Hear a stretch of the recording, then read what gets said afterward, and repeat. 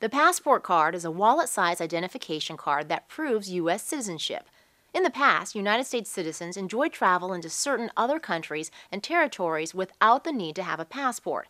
However, there are new travel requirements that were brought into effect by the Western Hemisphere Travel Initiative.